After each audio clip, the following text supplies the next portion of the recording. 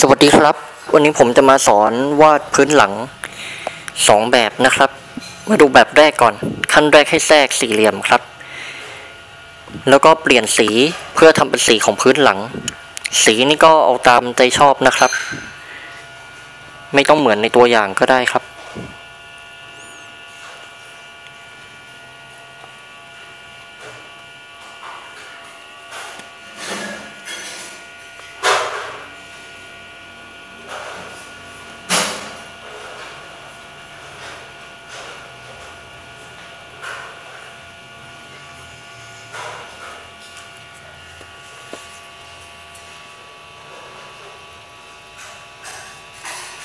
แล้วก็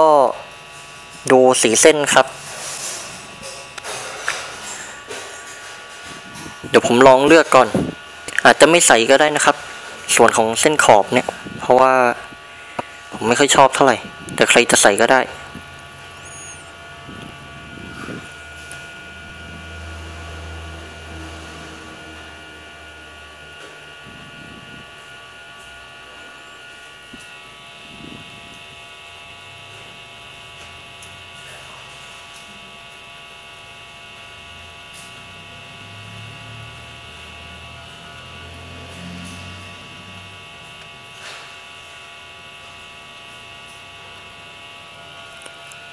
แล้วก็เลือกเส้นโค้งลากจากด้านซ้ายไปด้านขวาครับ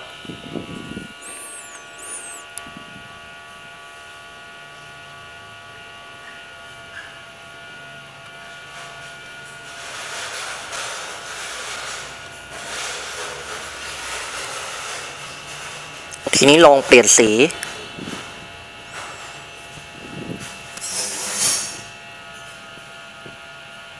เมื่อสังเกตดูปรากฏว่าเส้นโค้งที่ลากในครั้งนี้ส่วนปลายของด้านซ้ายและด้านขวาไม่อยู่ในระนาบเดียวกันนะครับเดี๋ยวจะลองหมุนดูปรับตำแหน่งให้อยู่ในระนาบเดียวกัน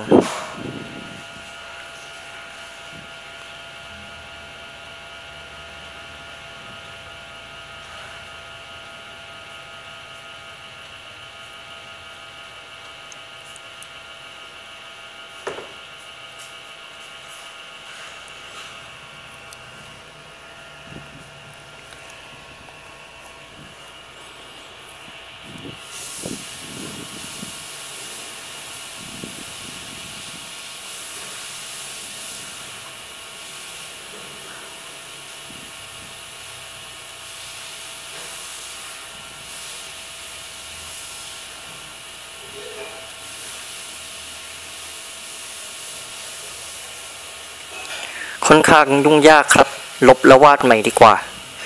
ทีนี้ลากจากมุมไปสู่มุมเลยนะครับจะได้ไม่ต้องกังวลว่า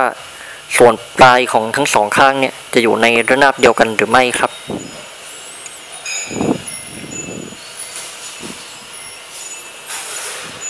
จะปรับขนาดของเส้นโค้งให้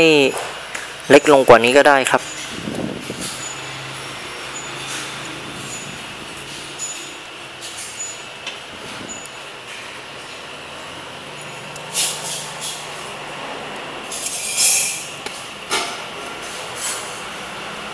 เปลี่ยนสีครับเลือกตามใจชอบ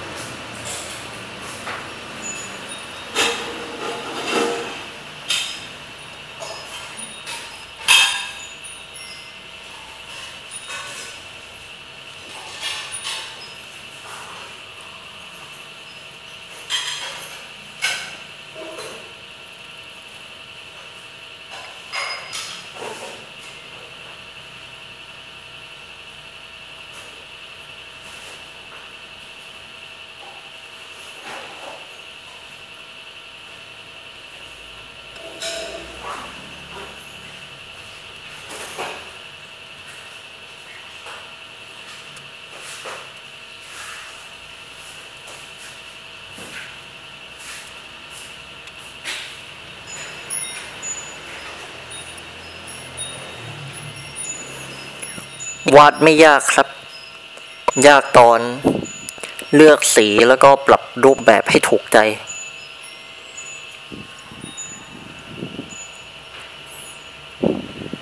อันนี้เป็นตัวอย่างนะครับถ้าเพื่อนๆทำเป็นแล้วก็ทำตามแบบของตัวเองก็ได้ครับ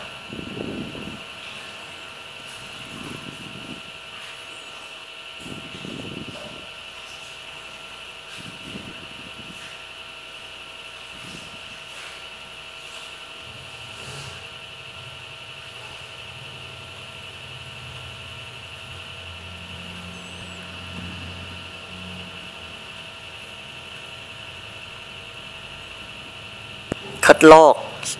เส้นโค้งที่เราวาดไว้จากด้านบนนะครับ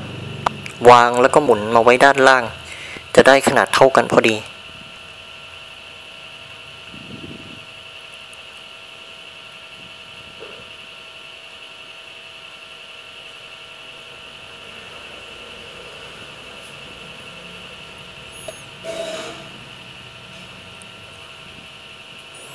เมื่อเสร็จแล้วก็ทำแถบดำหรือว่า Ctrl A ครับเพื่อจัดกลุ่มแล้วก็คลิกขวาบันทึกเป็นรูปภาพ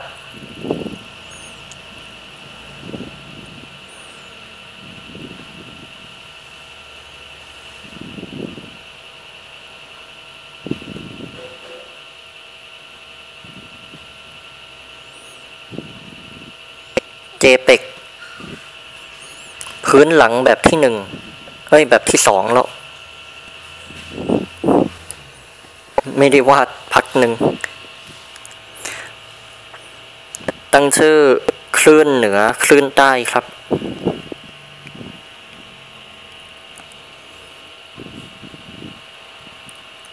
อันนี้ไม่รู้จะตั้งอะไรนะครับมันดูเหมือนคลื่นก็เลย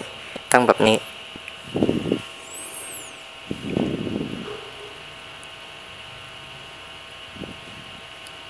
ตัดออกครับ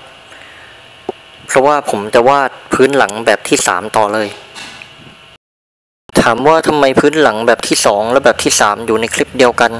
ก็เพราะว่าพื้นหลัง2แบบนี้มันวาดง่ายผมจะวาดจากง่ายไปยากนะครับ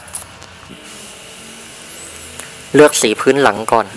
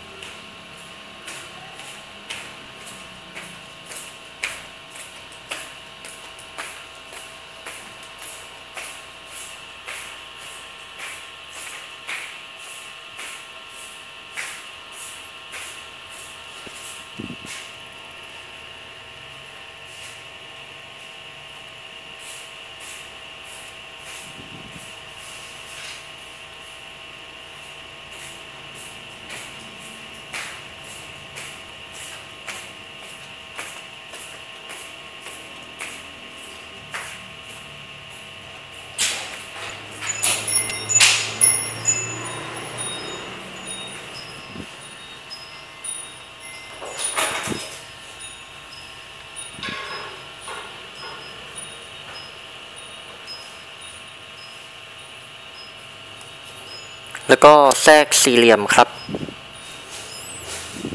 เพื่อทำเป็นกรอบ